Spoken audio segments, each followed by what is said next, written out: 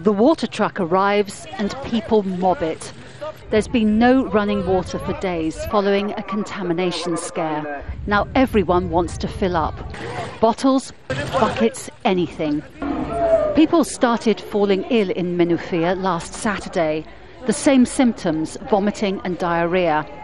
The tap water had turned a nasty shade of brown around the same time, so people drew the obvious conclusion.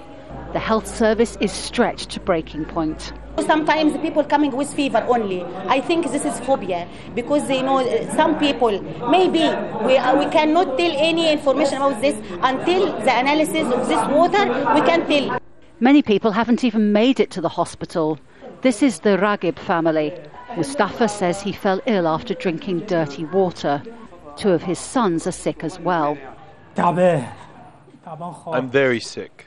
I've been to the doctor several times, but the treatment isn't having any effect. I just want something to make me feel better. Well, I bought some bottled water before coming to Menoufia, and it's just as well because this is the colour of the water that has been coming out of the taps. And that gives you some idea of why Mustafa and the others have fallen sick. The people of Menoufia are angry and confused. They want answers from the authorities. What caused the contamination and when will their water be safe again?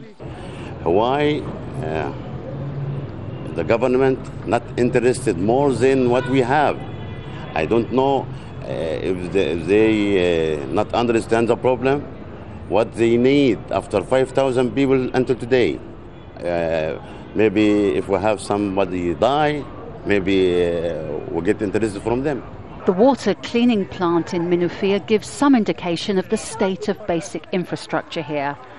Experts have taken water samples. Now everyone's waiting for the results. Whose fault is it? We won't know until we get the results of the analysis.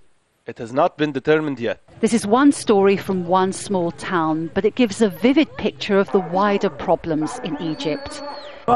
Clean drinking water is a basic right, and people have learned that if they shout loud enough, they can make a difference. Jacky Rowland, Al Jazeera, Menoufia.